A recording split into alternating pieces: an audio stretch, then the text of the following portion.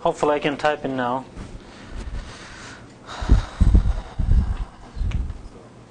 Maybe somebody can tell me how to fix this once and for all, because it seems to be random.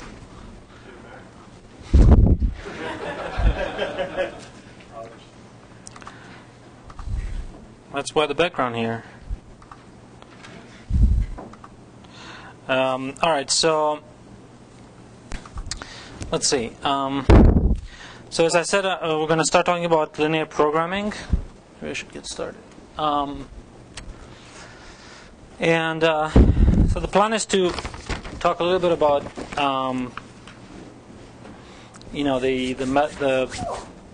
the goal of optimizing optimization problems where the objective function is linear, and also the constraints are given by linear equalities or inequalities. That's what linear programming is about. And that sounds fairly easy, except when you have a large size problem, for instance, lots of variables and lots of constraints, you can run into, well, first of all, by hand, it's totally out of the question when you have more than 2 or 3 variables. And so we'll talk about how this implementation, how the algorithm called simplex method, does find the optimal value in most cases. And then we'll go to an example and talk about, how the computer actually gets, becomes efficient in implementing this simplex method and get the solution. So first, and I hope you've seen maybe, but if not, here's sort of a very simple setup. So I'll start with the baby example, where you have to maximize, say, the function f of x1, x2, 2 variables, x1 plus 2x2, subject to the constraints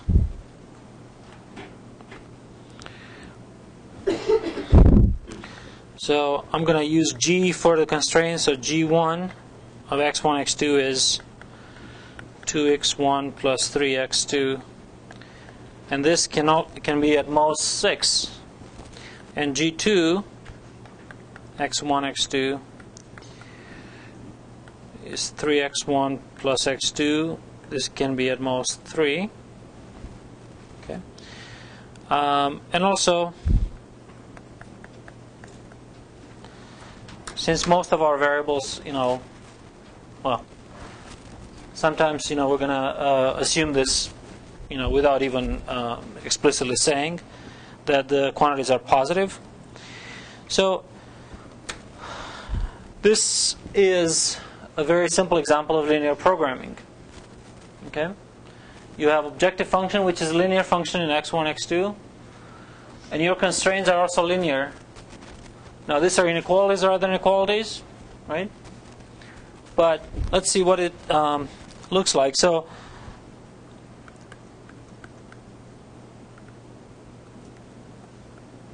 first thing, when we do an optimization with constraints, we want to look at what's the feasible region, right? What's the feasible set given by these constraints.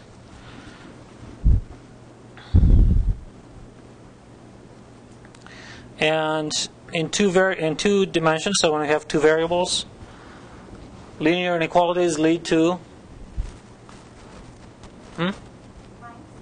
lines and half planes, right? So the equality leads to a line, and then inequality leads to one of the 2 half planes, right? So let's see, 2x1 plus 3x2 equals 6. Looks something like this. You can see this. If I put x to 0, then I get x1 to be 3, right? If I put x1 to be 0, I got x2 equals 2, right? So that's 2x1 plus 3x2 equals 6. And so how do we determine which half plane corresponds to inequality less than or equal to? Right? Is this half plane or this half plane? Bottom one, because we could take 0, 0 and verify that it actually satisfies the inequality. So it's the lower half plane for this first one, and the second one is going to be, if I use a different color. So the second one looks something like that, right? And I believe there is a 1 intersect and there is a 3 intersect here, right? So obviously it's chosen so that it looks fairly simple. And again, is the lower half plane determined by that half plane determined by that blue line. So when you look at the constraints being satisfied simultaneously, we get this region, right?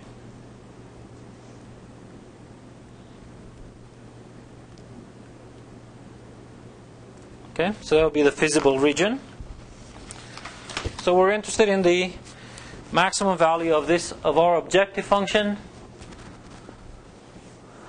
within this region. Okay. Now let's remember. Well, first of all, you could identify all the vertices of this region. As I said, this is 0, 2. This is 1, 0. Yeah. This was 0, 0. And the last one is obtained by solving the system 2x1 plus 3x2 equals 6, 3x1 plus x2 equals 3. And I think after you do the whatever method you choose, comes out to be 3/7 and 12/7, right? So that's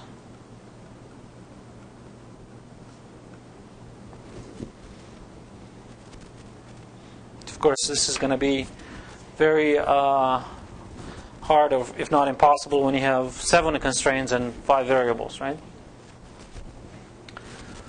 But just to illustrate the idea here.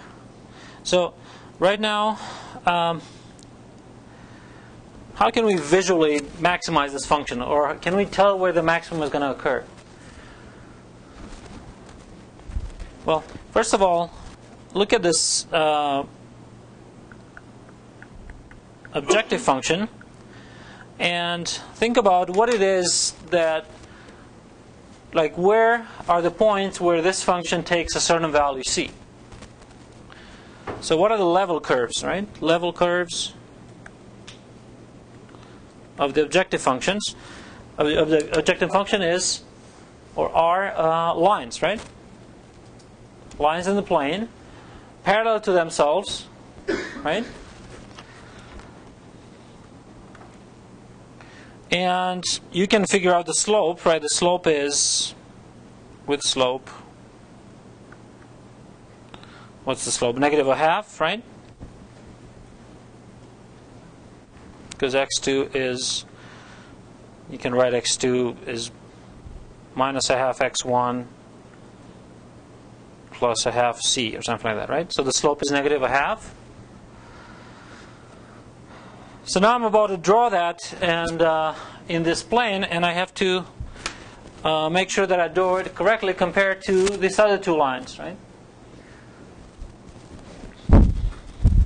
So for instance, let's do the 1 through 0.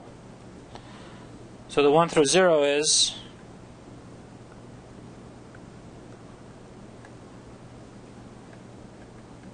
x1 plus 2x2 equals 0. So it looks something like this, right? So this is where f is 0.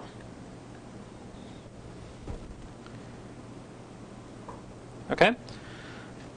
Now, as I said, the other curves are, I mean, the other level curves, which are all lines parallel to themselves, are going to be either this way or that way, or the opposite way. But how do we know whether f is increasing or decreasing in this direction? So f is, what do you think? Is it increasing as we move this way or this way?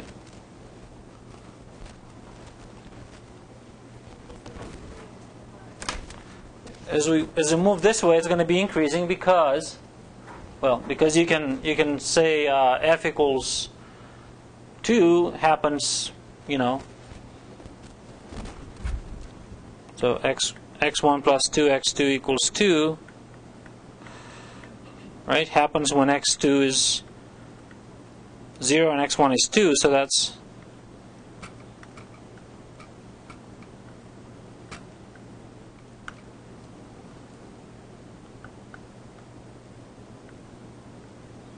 okay.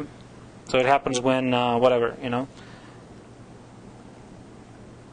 You can find the intercept, right? So this would be 2, 0, and this would be 0, 1, right? But actually a better way to think about it is, what is the gradient of f? It's 1 and 2, right? So the gradient of f is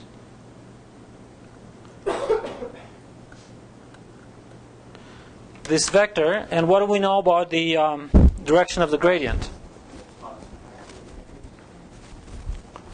Is the direction in which f increases, right? Most, actually.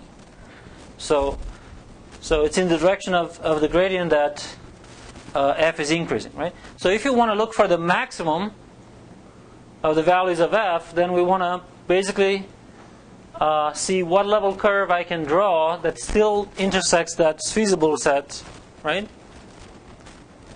And that corresponds to the maximum value of f. Well, maximum value of f is achieved by sliding this line sort of parallel to itself, you know, as much as possible, right? And still meeting that feasible region, right? So visually,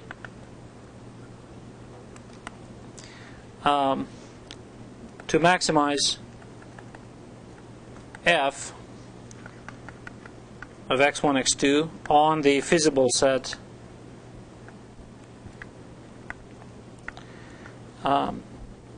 amounts to sliding the level, or finding the level curve, finding the level curve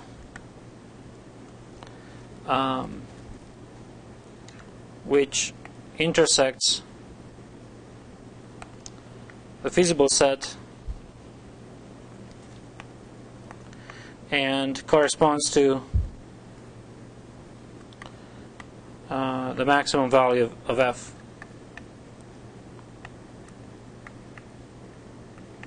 F equals c. Okay? So you can imagine doing this, and because of the specific way the feasible set looks like, where do you think is going to hit? Where is that level set going to be? So it all depends on the slopes, right? It depends on the slopes of this line compared to the slopes of the constraints, right? If you look at the slopes of the green line, then you see the slope is negative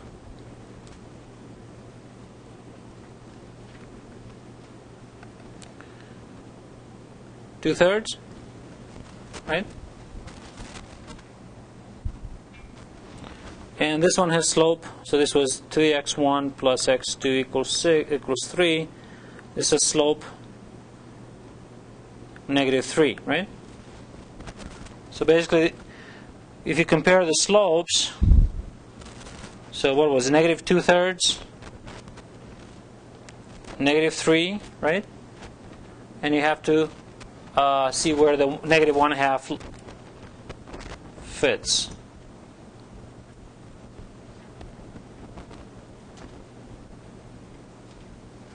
Is it negative 1/2? Yep.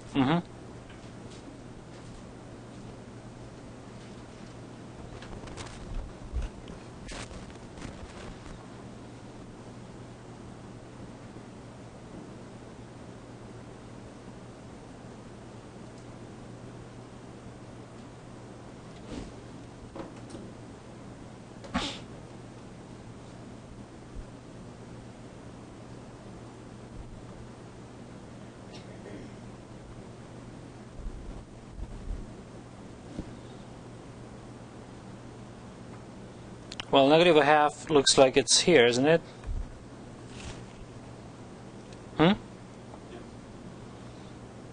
So,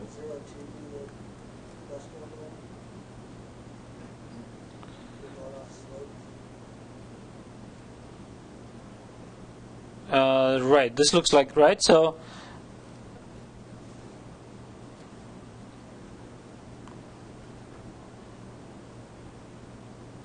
yep. So you see the slope. I mean, the picture doesn't look very correct because I have 1 and 2. So this means that when I'm going to hit 2 and 4, right? That line is going to be with slope less than the green line, right? So this means that you can slide it up all the way to where this value is achieved, right?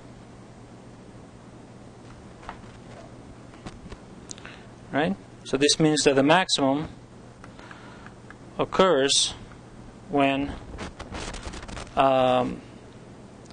x1 and x2 is 0 and 2. And the maximum will be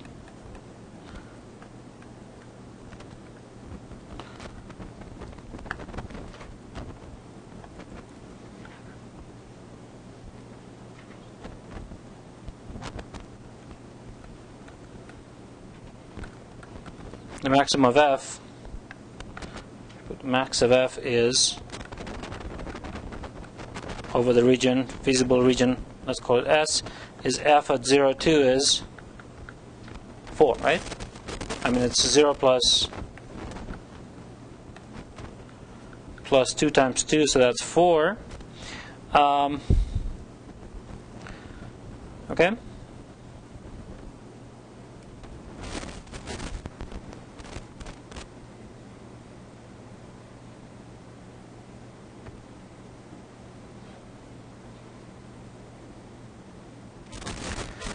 And you can verify this by the following reason, right? So the conclusion visually is that you have this maximum. Yeah.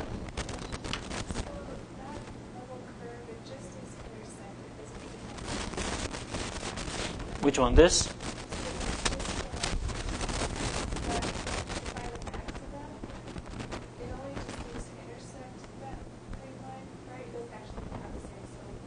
Well, it won't have this. Well, these have predetermined slopes. So this has a slope of negative 1/2, right? And that has a slope of negative 2/3, right? So it will intersect, and the question is when does it intersect this feasible set and achieve its maximum value, right? So by looking at the slopes, we kind of conclude that the maximum is going to occur when, I'm just going to draw this here, so, right, so that's going to be f equals 4, right? Now you can verify this. So for instance, what's the value of f at the other vertex? At this vertex? Well, the other vertex was 3/7 and 12/7, right? So this is, what is this? 3/7 plus 2 times 12/7, that's 27/7. That's just slightly less than 4, right? But it is less than 4. Okay? So the value here is f is whatever, 27 over 7, right? So this is the maximum point. Okay? And it's achieved at the vertex rather than in the middle of an edge. And that's something that's going to happen for all linear programming problems like this. Because the objective function is linear, right? The worst thing that it can happen is that that objective function could be parallel to one of the sides of these feasible sets. In which case, you would have a maximum anywhere on that edge. But for certain, it's going to happen when you pick only the vertices. Okay. So that's kind of one way to do it, and it's not very efficient when you think about going to 3 variables and more, because we don't even talk about slopes there. What would be another way of finding the maximum? Well, it could be as easy as looking at the vertices only and evaluate the function of the vertices. Like we did this kind of a priori, but a posteriori, after the fact, right? We computed the value of f here, we computed the value of f here, we didn't compute the value of here, but here would have been 1, right? So the value here was 1, so obviously it was less than, and here it was 0, so, right? So, and then pick the maximum of all, right? Now what happens if you don't have this visual tool? So what happens when you have several variables? Okay, so let me formulate the problem. So the linear programming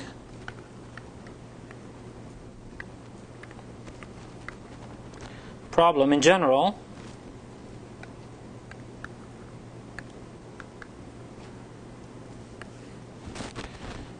says the following: is that consider the objective function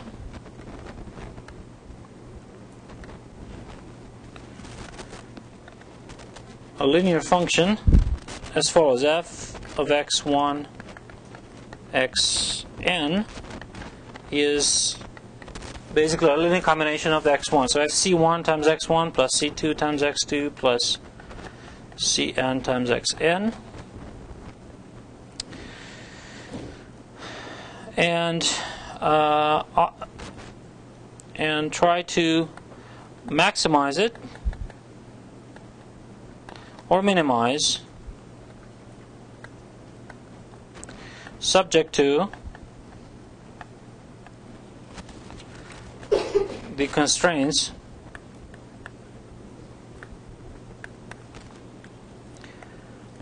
and you can have any number of them. So I'm going to use g1 of x1 xn, which is again a linear function x1 xn. So it's a11 x1 plus a1n xn less than or equal than b1 g2 and so forth, right? So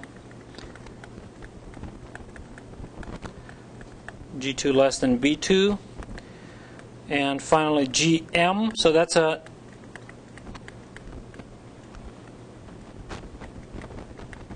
possibly a different number of constraints than the number of variables. Okay, you can have one constraint, you can have fewer constraints than number of variables, you can have more constraints than number of variables. Right? Even in 2 dimensions, you could have 3 constraints. Yep, and so forth. So a m1 x1 plus a mn xn less than or equal than bm.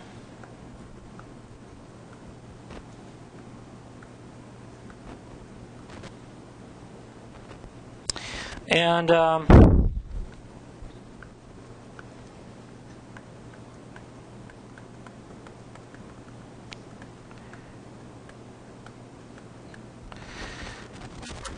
again, keep this in mind that for our applications, there's going to be, if you want, additional number of constraints. But we're going to treat this separately, right? We're going to treat them as special, constraints. Now, if you can always make like x1 being positive to be a constraint of that type, right? You could say minus x1 has to be less than or equal than 0, and that would be another g. Okay? But again, let's leave this separate, and you see the code is going to use them as in separate ways. So, okay, so.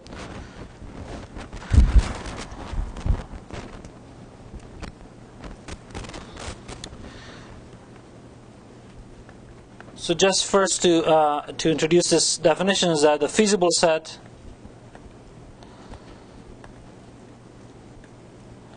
corresponding to such constraints is called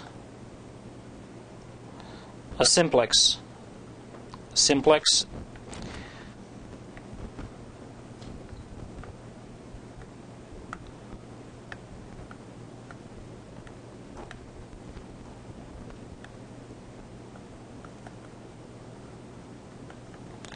And Rn, so Rn is the state space, right? You have n variables. So in Rn, you have this region, which is basically, is basically obtained by taking each constraint and reducing that subspace, that Rn to half spaces, and so forth. So you can think of it as some sort of like a diamond with lots of faces, okay, in Rn. So quite hard to plot it, but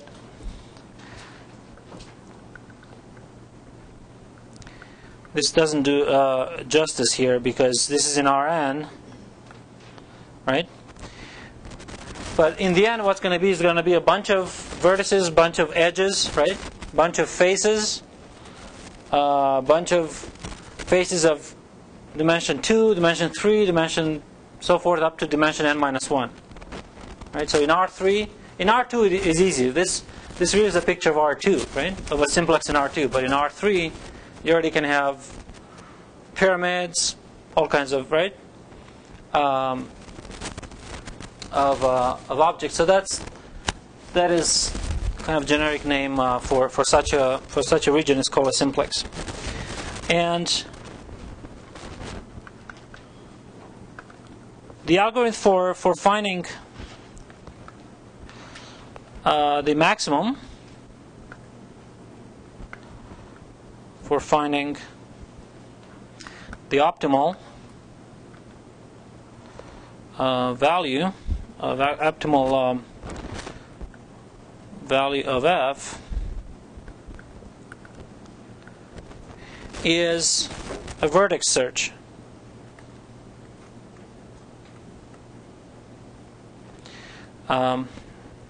Is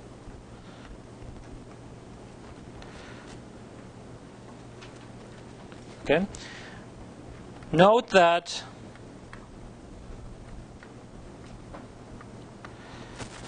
because the objective function is linear,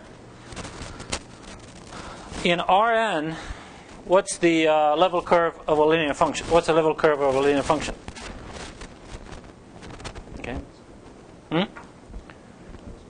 It's a n-1 plane if you want, right? So it's a kind of a hyperplane if you want. Think about R3, and then you have a linear function R3. Level curves are planes, right?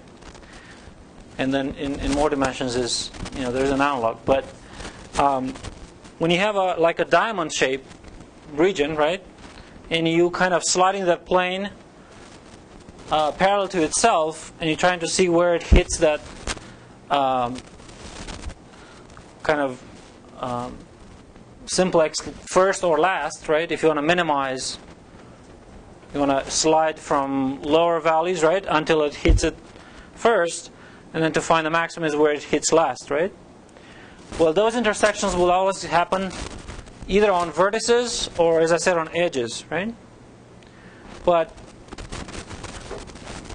it's fair enough to say that the maximum will occur at one of the vertices. So note that the optimal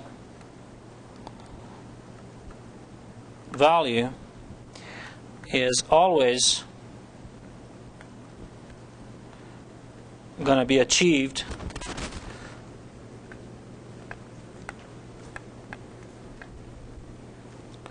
at a vertex. Now, it may not be a unique vertex, because as I said, if you have a face or an edge that is parallel to that hyperplane that you're sliding, you're going to hit it along the whole edge rather than just a single vertex. Right?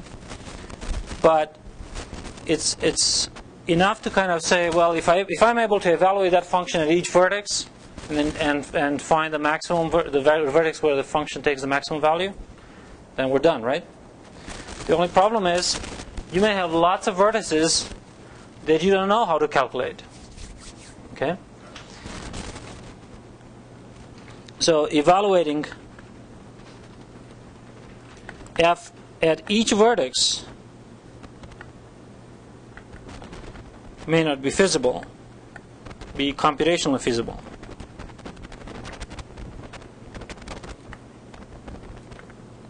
Because there are too many, and in fact, you don't know what they are. I mean, imagine you have 5 constraints in 7 dimensions. Just to compute those vertices, all the vertices would be a huge task, right? And then knowing that the maximum only occurs on 1 or 2 vertices, we'll say, well, why do I have to compute all the vertices, right? Well, I'm only interested in that optimal vertex, right? So this vertex search, so it's basically, so the idea of the simplex method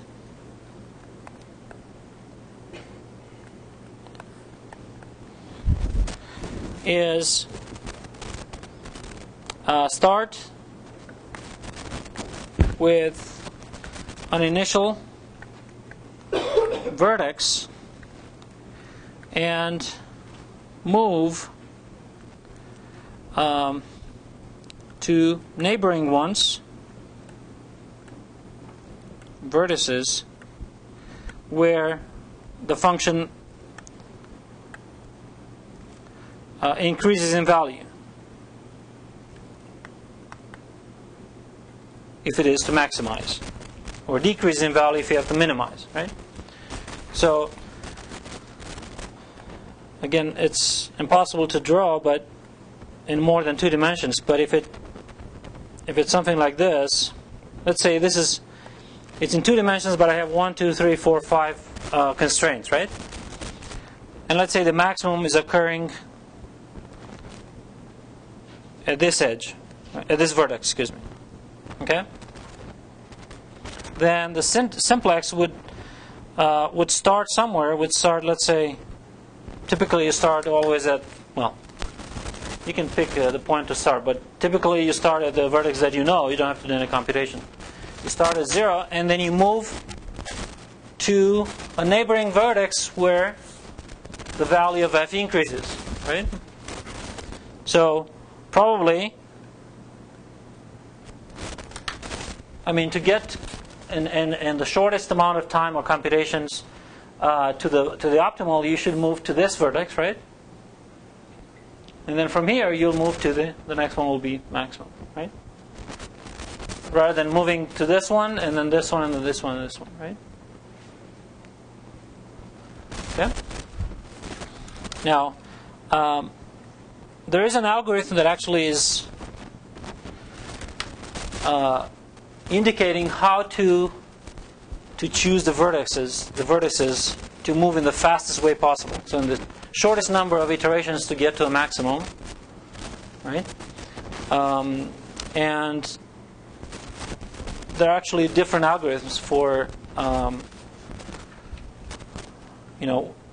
some are actually professional grade, so some are, I mean, there are lots of them that are used in commercial products.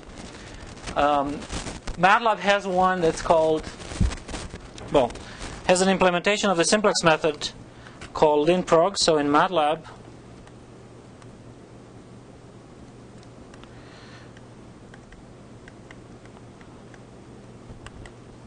this is the command linprog from linear programming. Command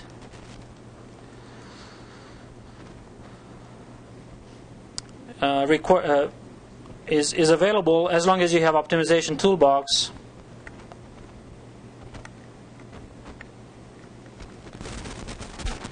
So we'll talk about that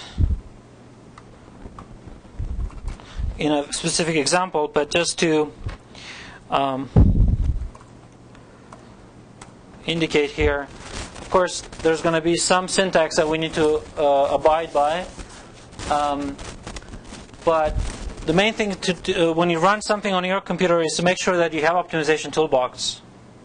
And I think the student versions recently have started that. So if you're not sure, just type VR from version, and you should see it in your list of toolboxes.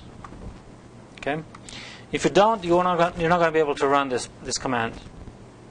Okay.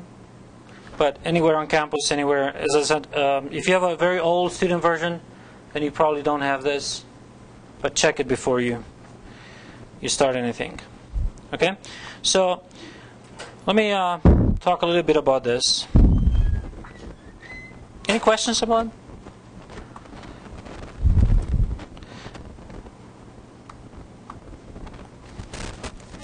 Now there's a curse and a blessing of having this command available to us. Good thing about it is you can just, if you know how to feed in the data, I mean the data of the problem in this command, then you get the answer, you get everything like in one line, right?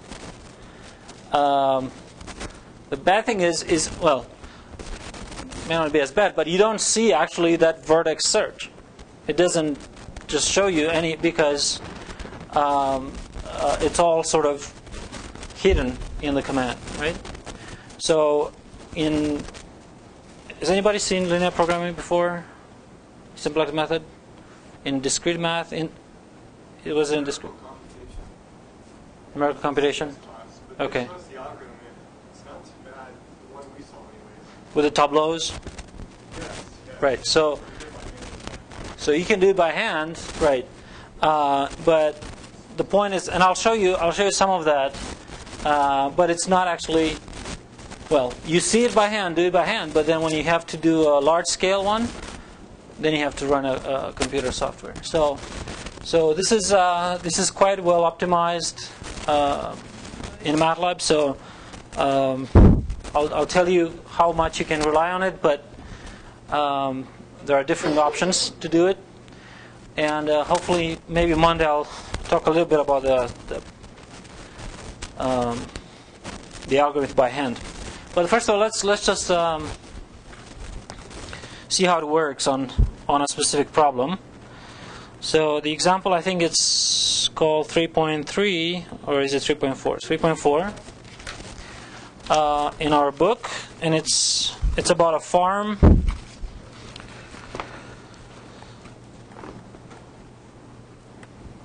Problem. Okay, and it has 3 variables. So I think you should. I'll kind of do it a little bit shorter than the book does, because the book actually goes through the 5 steps of modeling. So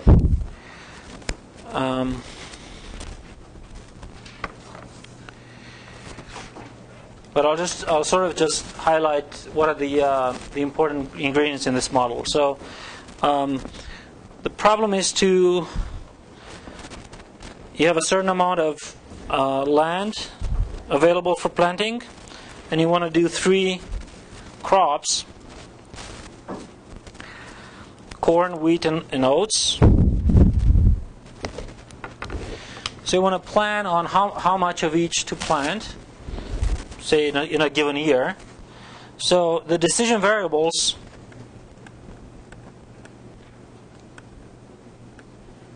or the variables, the state variables are acres of corn planted or to be planted, acres of wheat, X2, and acres of oat.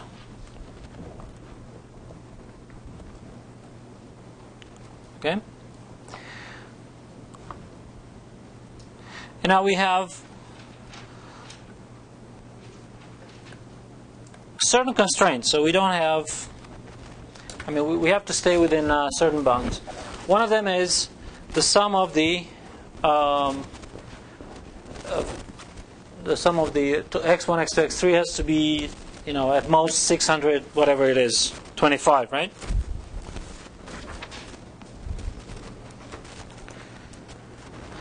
Well, just because the code, the way I wrote the code is, comes as the last one, as the last constraint, but that's not, right? So this just says, I don't have, this is how much I have available.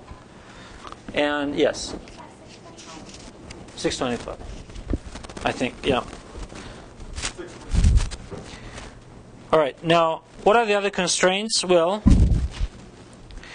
it is anticipated that 1,000 acre-foot of water will be available for irrigation. So you have a constraint on the total amount of water. Acre-foot is volume, right? So it's an amount of water that's available, and I think that's the first constraint here. So, and then you have a table of how much water it takes each crop, right? So you have corn takes 3 acre-foot, right? 1 acre of corn takes, so this is going to be 3 times x1, right? Plus 1 times x2 plus 1.5 times x3 cannot exceed 1,000. Yep.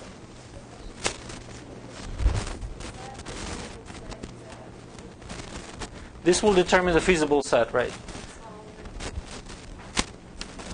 Basically, what's possible among, we still haven't defined what the objective is, right? But the objective will be to some profit, right? Maximum profit. Find amount of each crop that should be planted for maximum profit. And profit is basically is in terms of dollars of yield. Okay, and we have one more constraint, that's the labor. There will be, farmers will be available to devote 300 hours per labor per week. So I guess it's safe to say just do it per week, right? That would be time per week. So 0.8 x1 plus 0.2 x2 plus 0.3 x3, at most 300. Okay? So that's about it. And of course, x1, x2, x3 have to be positive, right?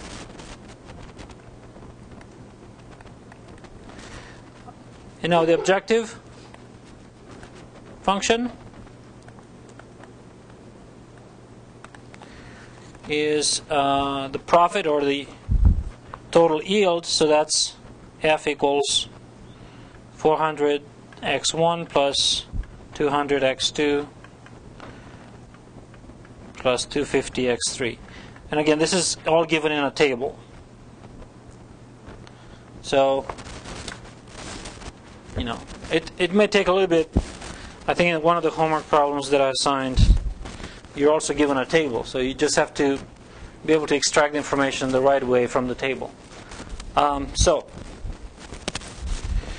Okay, so the first thing to realize is this is exactly in the form that we had it earlier.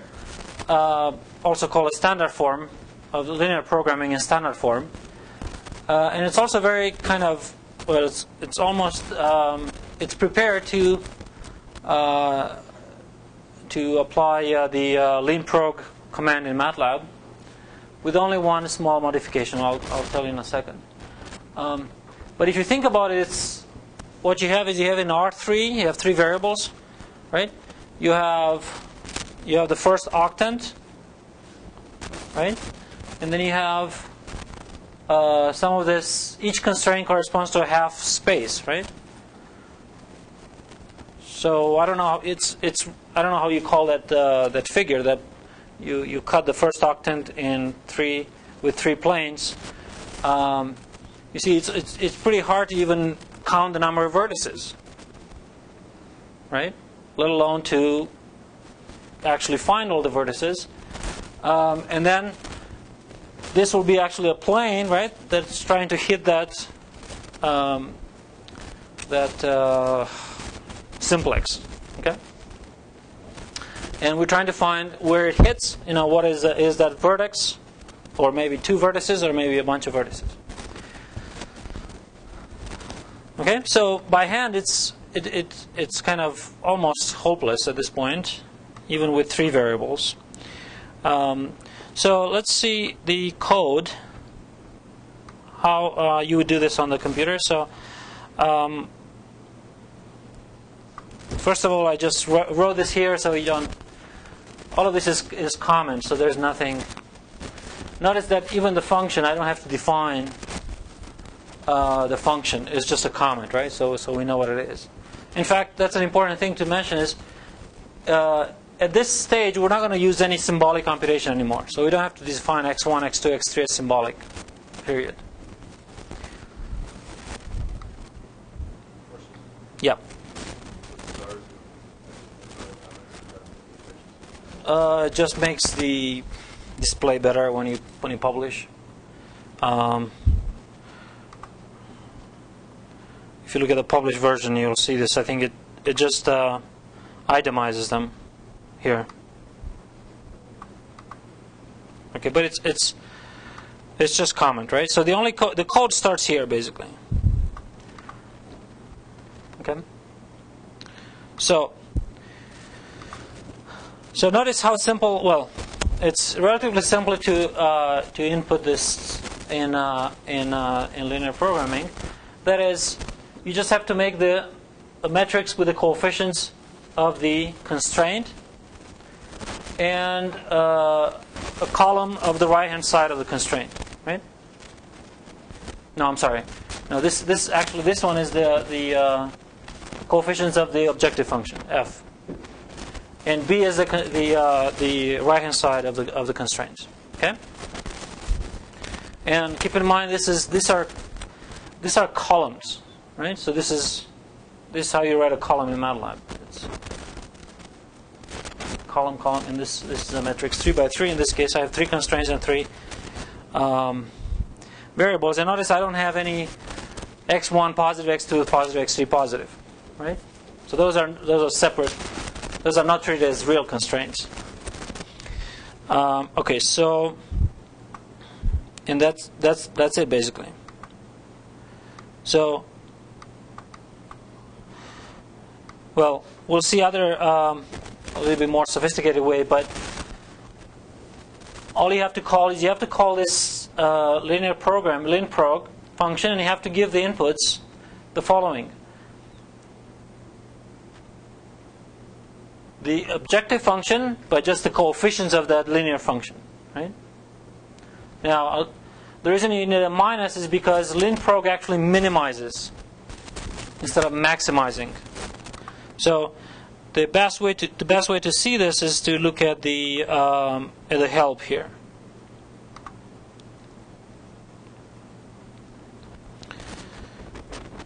So linprog actually minimizes the objective function, which is linear, so f times x, but f transpose, so f is a column, right? So f transpose is a row times the column of the x's. subject to, you can have inequality constraints, you can have equality constraints, and you can have bounds for x. Okay? So look at the syntax. So the first one is just the simple syntax where you have f, a, and b. So you have to specify f, the matrix coefficients, and the right-hand side of the constraints. Okay. So that's what we do here. Okay. Now, there's a bunch of output that the command gives you, and you have to know how to harvest this output, how to get, So we actually give the name x, and x will stand for the vertex where the optimal occurs. F val is going to be the value of the objective function at the optimal vertex. This doesn't matter too much. Just going to say that it's successful. Optimization was successful. And there are two more things. The one that we're going to be interested in is this lambda. It will be some sort of shadow prices. The role of a shadow price. And the last thing I do is notice that I don't display anything in this linprog because I don't want to see everything yet. But I just display x, and I display the value of the function. Now, because I'm maximizing f, I need to put minus f, and then the f max is minus f val. So I'm doing and undoing a sign so that in effect I'm maximizing this. So if you run this, you'll just see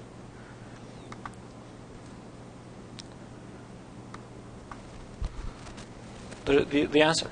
Okay. It found the f max, and it found this vertex, or these values of x1, x2, x3. Okay. So, okay. Yeah. How would you put a negative in front of the function because you know that you're looking for a max and not a min? Right. If you weren't sure, would you just run the linprog and see what the results were, and then decision based on that? If you're not sure about what? Whether or not you want the min or the max, whether or not what the linprog produce. Or is there always going to be the amount of max? No, linprog always minimizes. But for our purposes, we're looking for the max. Well, for our purpose, we need to know what to look for before we go to the computer. So we're looking for the max. Now, if you're looking for a min, you can ask for the min, right? Okay. But you will know what the min is. You will know that it's 0, 0, right? In this case. But in general, it's true. You won't know. In fact, here, by the way, I actually typed in this is I didn't say that x1, x2, x3 has to be positive. Okay. So because I didn't restrict to x1, x2, x3 is positive, you see what happens here. It actually goes to negative values, and it doesn't find a negative the minimum, right? So it gives me all of this errors, which is consistent, right? It says that the minimum, right? Well, I call them what is the minimum, right? And at some point it just has to stop. But so yeah, so you have to kind of watch what you're doing and kind of balance with what you expect to happen. Now, let me talk a little bit about. Any other questions on this? It's just a one-line command, right? Yeah. I'm not really sure what X implies. Well, yeah. So don't worry about these two things. It doesn't. You see, I don't even use them. The only thing is, in order to to harvest this lambda, which is going to be the Lagrange multiplier, the shadow price, that's what the command asks you to do. So I have to give names. I cannot just say lambda as the third output, because that's not the third output, it's the fifth output. Yeah, so but we don't use that. If you want to see what this is, and I run this again, you can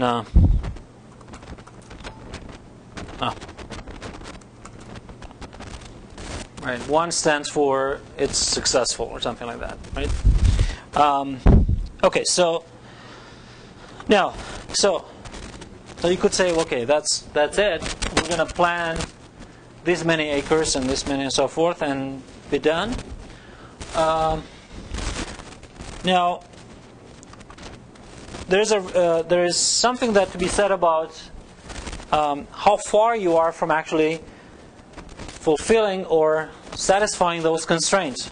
For instance, you might ask, well, have we used all the land? I mean, this optimal strategy, is it going to use all the land, or is it going to use all the water, or is it going to use all the hours? Right? So how do you decide on that? Well, you just have to see how far you are from satisfying the equalities in the constraints. Okay? So those are called slack variables, which is nothing but taking the AX and comparing it with B. Right? Remember, the constraints are AX less than or equal than B. So if I put the difference,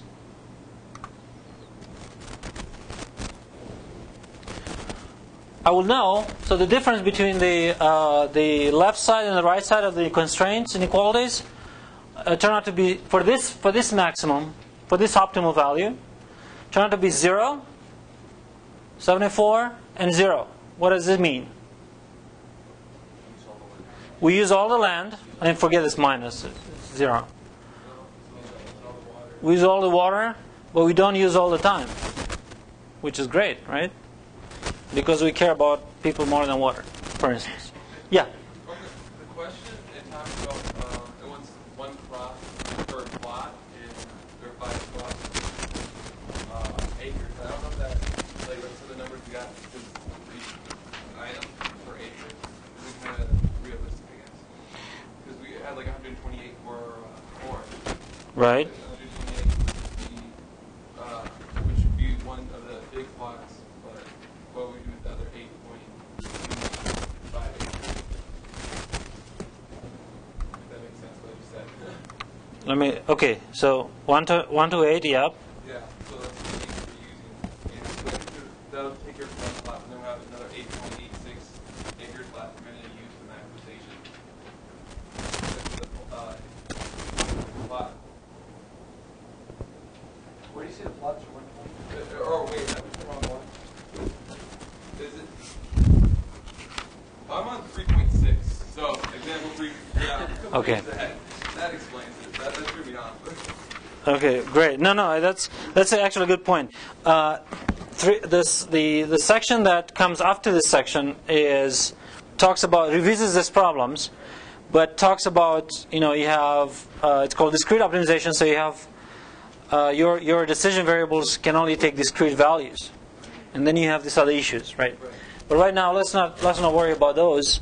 In fact, I'll just say discrete optimization is not going to be something we'll talk about in this class. So, or integer programming, right? Integer programming is a whole different, whole different discussion. Okay, so everybody kind of understands what the slack variables mean. Is once you decide on the values of x1, x2, x3, what's the difference between the left side of the constraint and the right side of the constraint? Okay,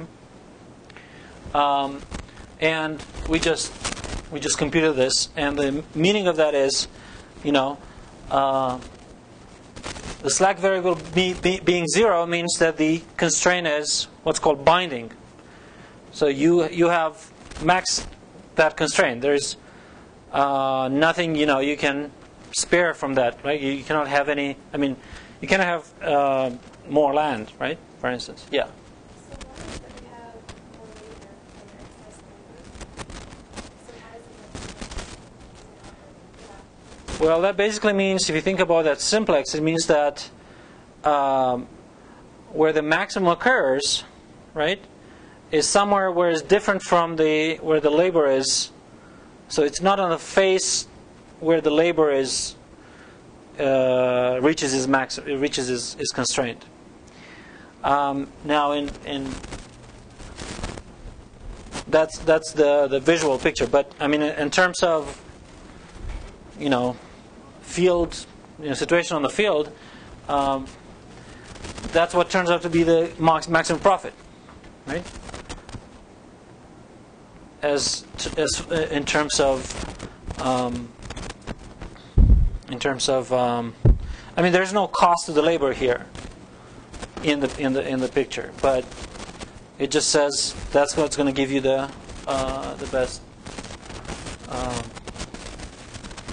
best decision for these variables.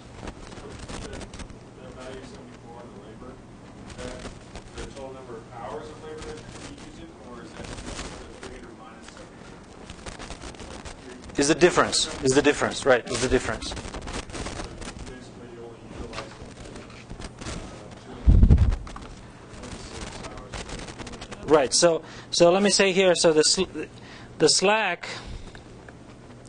variables, and I use u rather than x, is the following: is if I look at the constraints, then I say 3x1 plus x2 plus 1.5x3 plus u1 equals 1,000. So it's basically, I take the difference between the two and I insert it there. I like to be positive, so I put plus u1, right? So I insert this u1 here. The other one is 0.8 times x1 plus 0.2 x2 plus 0.3 x3 plus u2 equals 300, right? And x1 plus x2 plus x3 plus u3 equals 625. So I have, for each constraint, I have a slack variable, right? And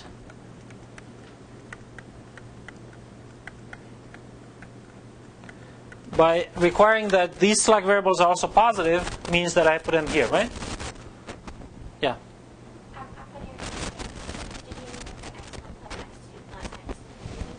Plus x3, thank you, yeah. Okay, so when you do the difference between b and a times x, right? That's going to be u1, u2, u3. Right? So u1, u2, u3, if you want a times x1, x2, x3 equals b. b1, b2, b3. Right? Okay? And it's important that the inequalities are all less than or equal than, right? What if one equality would be greater than or equal than?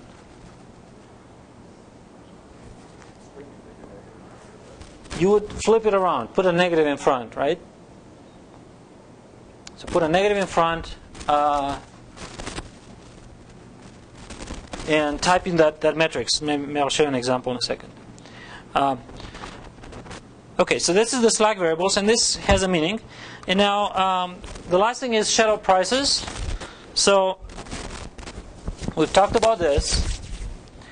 Let me just run this and then talk. So this is actually that's the reason why we wanted the lambda to be outputted. So we want to compute this lambda, and lambda is like a complicated thing because it can also take the lambda of the constraints, equality constraints, and the other things. So this is just saying, show me the values of the lambdas for the inequality constraints, which in this case are all of them.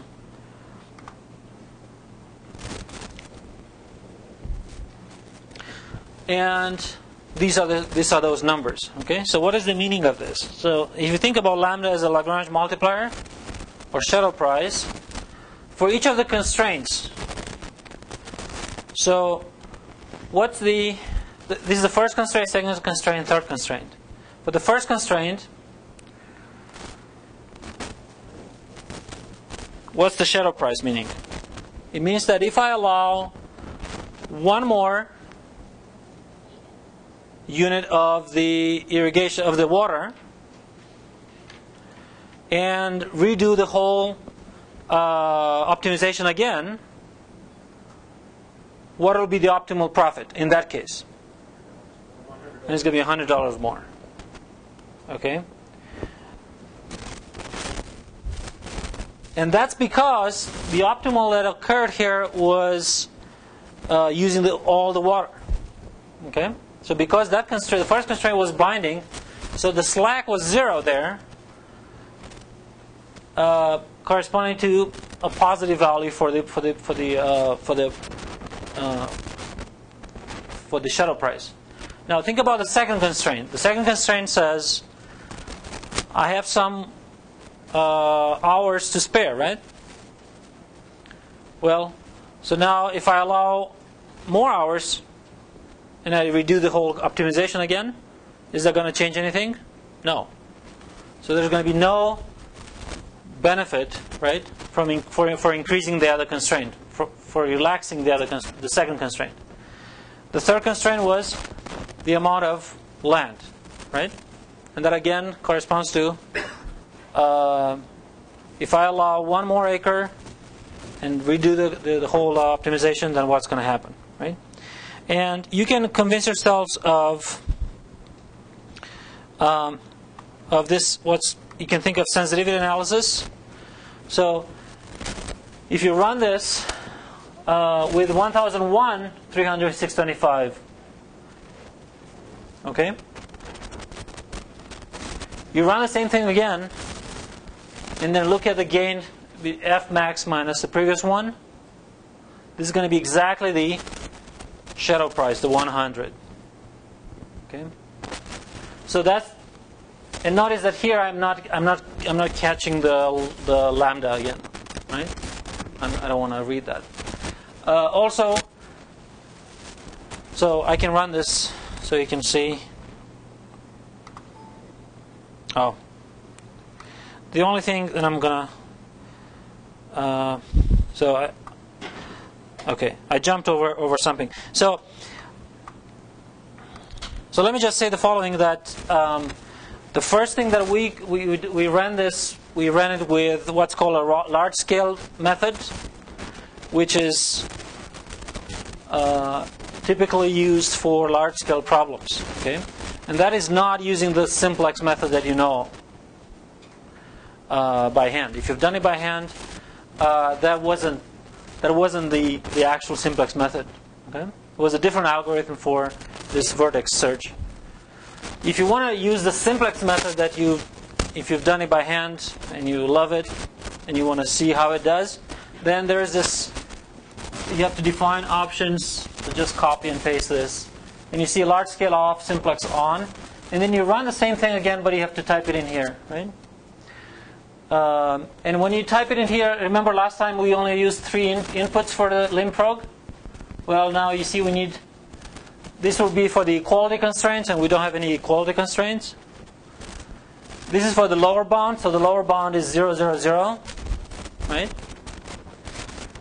And this is for the upper bound, and I forgot this one for what it is, but you can look in the limprog for that, and then run it again. Now, you remember those numbers, right? Let's run it again with this syntax, with this. Oh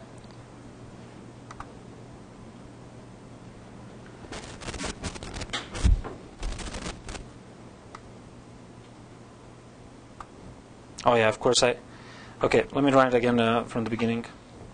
So I run it here. This is a large scale, right? Okay? And this is the slack, and this is the shadow price. Okay? Now we do it with a simplex method. What do you notice?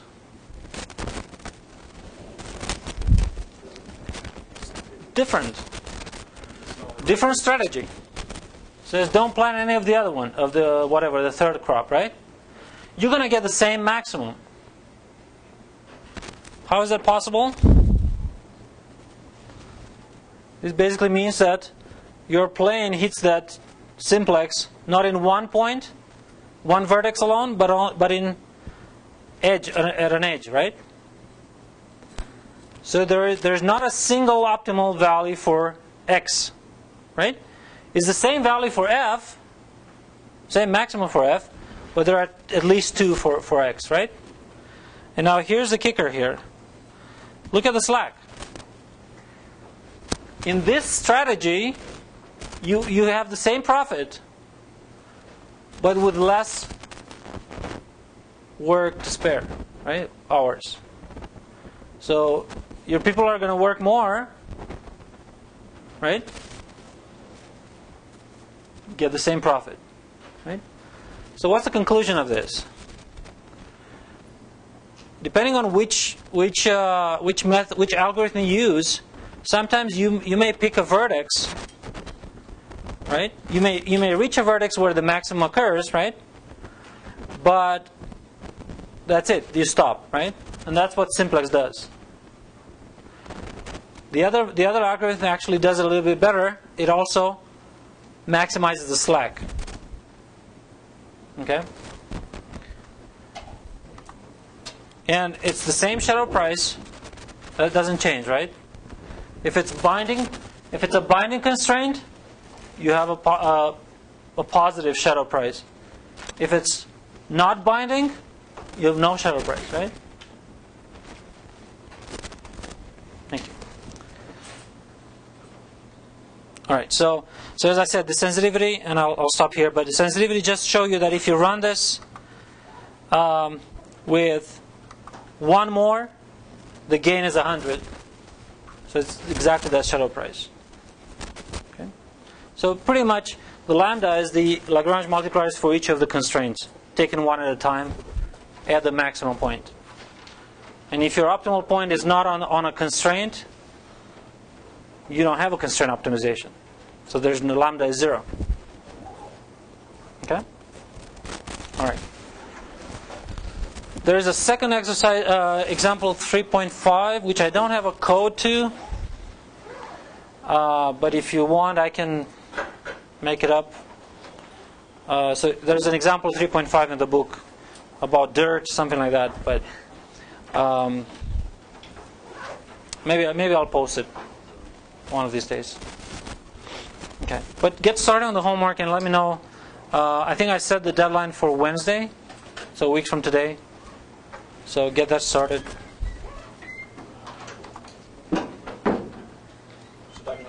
Yeah. I wasn't here on Monday, but I watched the class, Mm-hmm. and you were asking about the people taking it for graduate credit. Yeah. And I am taking it.